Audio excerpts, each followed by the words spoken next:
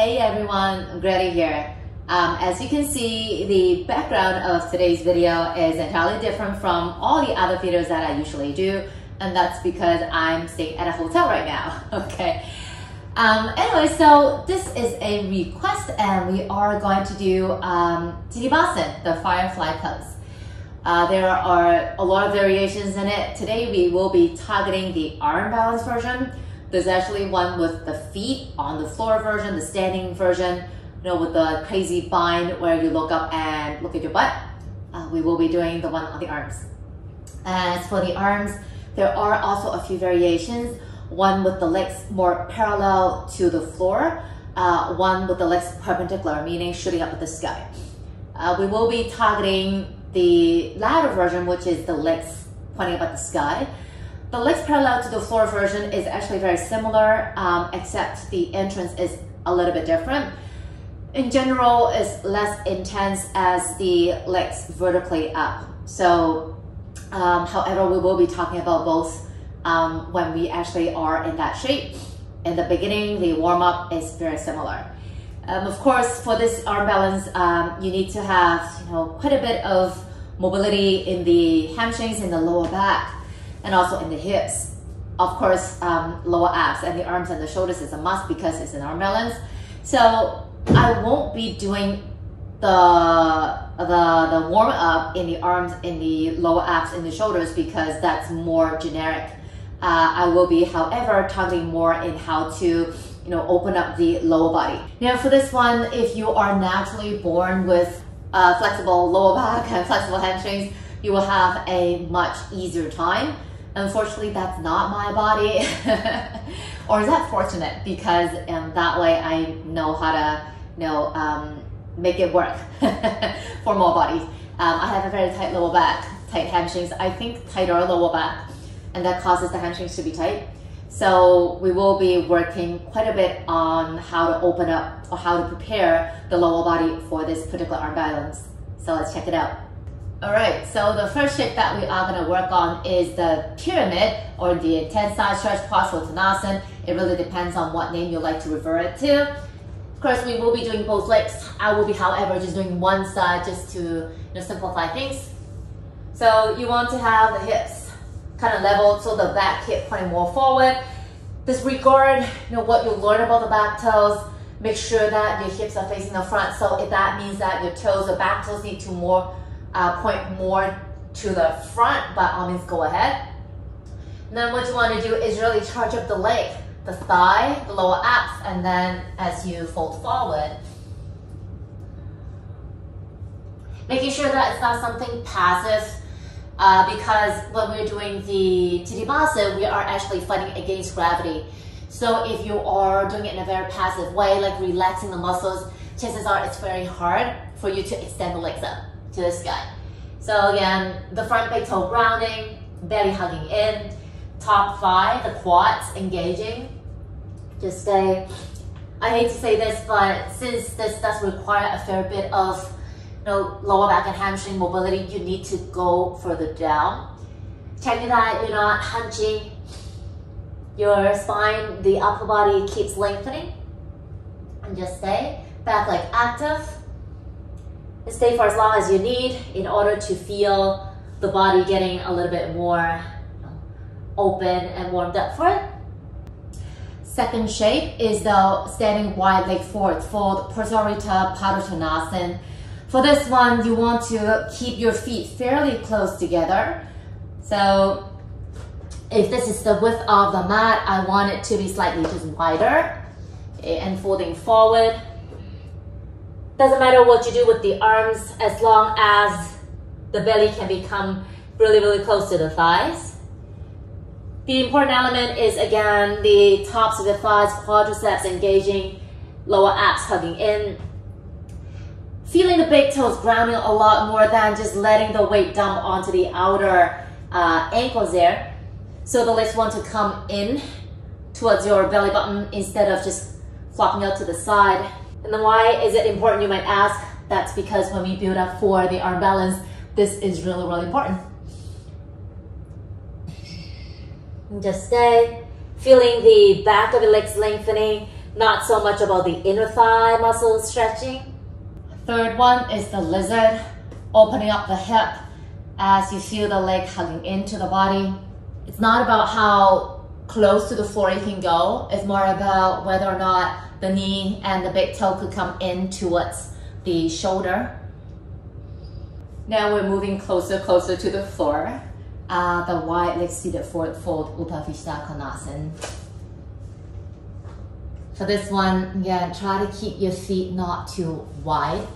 Again, this is the width of my mat. I generally have it a little bit further out. Come in. Legs are active. Where the hands are, not that important. Spine long. Breathe. Next drill, totally un-yoga, nothing about yoga. It's more about the leg lifting. When we shoot the legs up to the sky in Titibhasana, for me at least, I need to use a lot of my muscle power. So what we are gonna do next is a leg lift. Setup is legs are straight. You have the fingertips on the outside of your knees, and then you want to feel the arms are pushing the floor away as you hollow the chest and your belly. Just note that when you do this action, you're not pulling the shoulders forward into the ears, rather you're more like a cat spine. And then you want to point the legs or point the toes rather. What you want to do next is you're just going to use your belly, use your thigh, use your hip flexor power to draw the leg up and then bring the leg in. If you can cross it towards the other side, that would be great. Come back to the center and then down. And then do the same to the other side. Try to lift up high, feeling the leg muscle working, belly engaging. You don't want to lean back as you do this. You want to keep, that hollow body effect. Next shape is the compass. Don't really know that Sanskrit name for it. This one, have the bottom leg bends. You would have more space to open up the hip. I'll do the left leg, which is your left, my right. Okay. Hug it a little bit.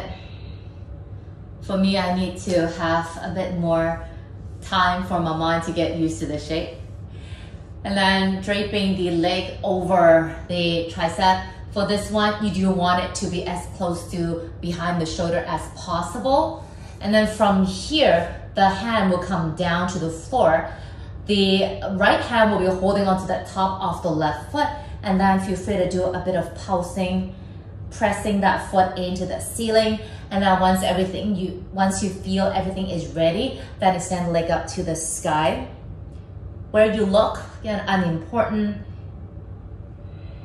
Feeling the back of your knee getting longer instead of the top of it, and breathe. Yeah, I'm feeling, is the quadricep engaging? Is my leg hugging into the body? Doing the last warm up before we attempt the actual Titibhasana. This one is Kurmasana, tortoise pose. Again, there are a lot of variations for it. A lot of people tend to do it with the legs very wide. But if you are aiming for Titibhasana, I would suggest you have the legs closer together. So for me, my height is 165 cm. My legs as wide as the width of the mat. Okay, so what you want to do is just come forward, take your time, bend the knees a little bit, and then you kind of want to round the spine a little bit, and then the arm will go under the thigh. And then what you want to do is when you slide, the palm is going to face up, thumb towards you. Okay, same to the other side. And then once you are in place, you want to start to stretch your legs out forward. At the same time, feel the legs hugging in. Then you want to turn so the palms face the floor again, but the thumbs facing away from one another. And that's Kurmasana. And lengthening the spine. Try not to pull the shoulders towards the floor too much. Breathing. Legs hug in. That was warm up. Some people need less, some people need more, maybe longer time, or maybe just more repetition of these shapes. So take it easy. We will be attempting both variations, one with the legs parallel to the floor, one with the legs shooting up at the sky. The entrance is slightly different. With your legs parallel to the floor, you don't have to wrap the legs up that high. So you do want to start from a squat. Okay, I'll do it on the side so you can see better. So from here, you are going to place the arms, or hands rather, behind and outside of the feet. Okay, you want to look forward and plant the palms down. Hope I have space. Looking forward, and then walk the legs out forward at the same time. Feel the legs hug in, butt back, chest forward, legs hug in. Imagine your big toes want to touch one another. For that previous version, as you can see, the legs are right behind that tricep. I think I have it around the midpoint of it. And I want to send the butt back towards the back wall as I extend the toes towards the opposite side of the room. So it's more horizontal. Now this coming one is with the legs shooting up at the sky. The setup will be deeper. So when I do this pose, I tend to come into a forward fold first. Okay, my feet about shoulder width apart. And then I would turn the toes out, I would bend the knees, keeping the butt high. And then just like Kumarasan, I kind of slide the arms under.